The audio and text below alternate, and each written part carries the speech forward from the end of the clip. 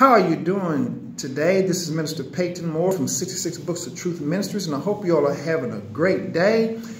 And God is ready to fill your home with miracles and blessings. God is ready to heal marriages. God is ready to heal relationships. God is ready to heal your body from any sickness and disease. God is ready to just bless you and bring together families and friendships. And God also is ready to take people out your life that's not beneficial for your life, because sometimes we're trying to hold on to things that's not beneficial for us. It's kind of holding us down and hindering us or you from receiving the blessings that God has for you. Sometimes it's people, sometimes it's your parents, sometimes it's your children, sometimes it's a friend or a wife or a husband, and sometimes it's just people and things that you're involved in that you just have to let go because it's hindering you, because God wants to put something nice and sweet into your life. Today we're going to be talking about prayer. Prayer. I was listening to 105.7 one day. I'm not quite sure. I believe it was Tony Evans. I'm 90% sure it was Tony Evans. And he was talking about praying.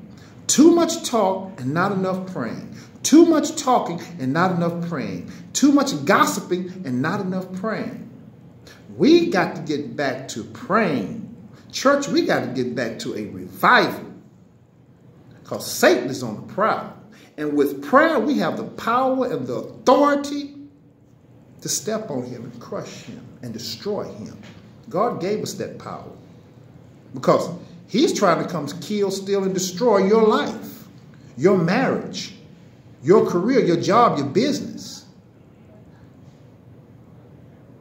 But what you need to do is ask God for his Holy Spirit and save you, so you can grasp these powers and have this authority with a secure mind and heart to know that you are protected by our Heavenly Father.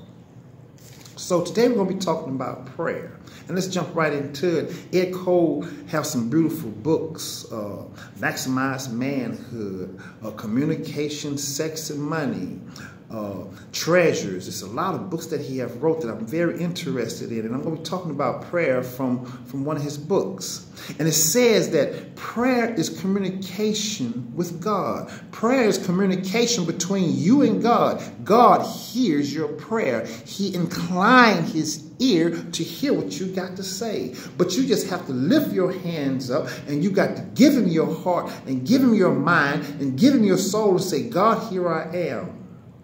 I'm praying to you. Prayer is not an attempt to convince God of your righteousness, but it's an opportunity for God to show you his righteousness. Prayer is not a vain exercise. It's not a religious ritual that you just do. It is something that God wants you to do genuinely, authentic. Prayer is dealing with the matters of heaven and hell and based on the word of God. Prayer is an acknowledgement that you have the authority that Christ has. Submitting to the will of God, taking dominion over matters in the realm of the Holy Spirit, exercising faith in God's word and of the standards of God's word, receiving his counsel, subduing Satan, crushing him, and causing the kingdom of God to be established on earth as it is in heaven. That's what prayer is.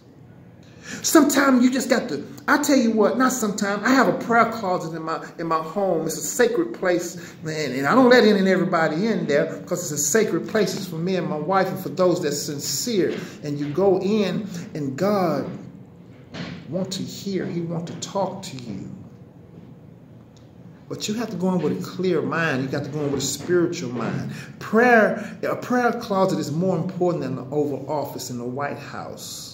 It has more influence than the United Nations, and it can accomplish anything. Prayer is powerful. But what men and women don't understand is that Satan wants to rip you off. Satan wants to rip you off from prayer. He want to put things and decoys and all kind of things in your way to stop you from praying or going into that prayer closet. Satan laughs at Christians and when he can find things to deviate you from praying. Things such as TV, the internet, gossiping, on the phone. He loves to put things in your way to stop you from praying. Satan has a way of doing things, but God say, let me show you something. I can show you how to defeat Satan. The same way that Jesus Christ defeated Satan for 40 days. Satan thought he had him. But Jesus Christ said, as it was written. This is why you got to have the word of God in you and prayer in you to defeat Satan, to crush him, to step on him. Don't let anyone or anything keep you from prayer. You say in the name of Jesus in public. You pray in public in the name of Jesus. What can they do to you? Because in the name of Jesus is powerful. When you enter your prayer closet, go in with a settled mind, a spiritual mind, a clear mind. You can't take garbage in there with you. When you go in that prayer closet, you say, okay, God, I'm giving this to you. I'm coming in with a clear mind. Whatever I have, I'm giving it to you because I need to hear from you. God is waiting on you. You have to be honest with God. Don't try to hide anything from him, your sins or anything that you've done, because God knows your feelings. He knows what you're dealing with. When you empty yourself, God can fill you with himself. He can fill you with him. After you talk with God and you get through praying, just go on, because things may not happen like a microwave oven. We got a lot of microwave Christians. They want things to happen right now. God said, I'm going to give it to you in due time when you're mature and ready for it. After you talk to him, leave it there, and you'll see things working out. But I want you to do the most important thing. You ask God to save you and give you his Holy Spirit and let him bless you with the gifts that he has for you, because there are a lot of things that we're trying to keep together that God is saying, no, it's not going to work. I need to tear this apart. You need to separate yourself from that. Sometimes it's family.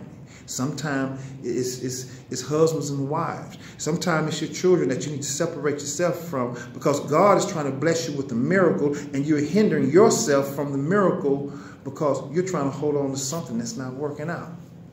It could be a job. It could be a career. It could be a business that you started. That's God saying, no, no, no, no, no. That's not the direction I want you to go.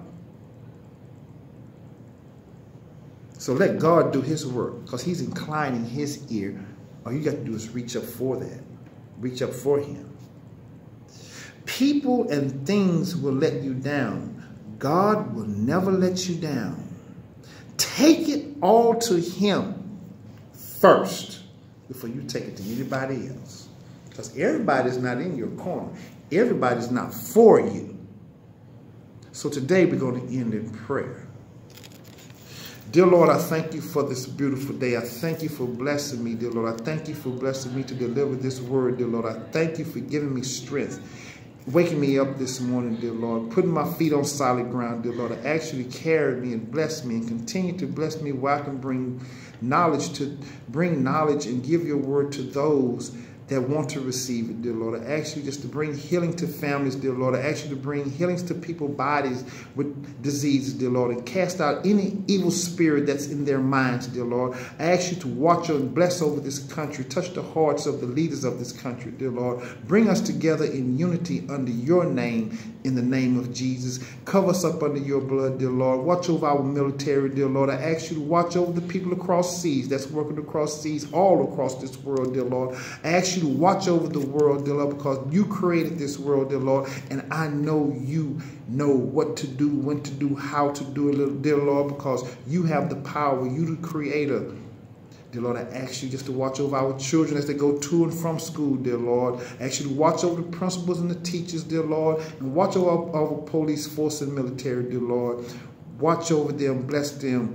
Give them a clear mind, dear Lord. Give them a clear heart, dear Lord. I ask you to break every evil spirit that's surrounding this world, that's surrounding this country, that's surrounding the states, that's surrounding the counties, that's surrounding the city, dear Lord, that's surrounding our homes. We're going to break every evil spirit that's in our churches, dear Lord, that's trying to destroy churches, dear Lord, because we are here for you, dear Lord. You are one God. There's one church and there's one faith. And dear Lord, we're praying to you. We're following you. And we're going to worship you in the name of Jesus as I pray. Amen. Y'all have a nice day and may God bless you.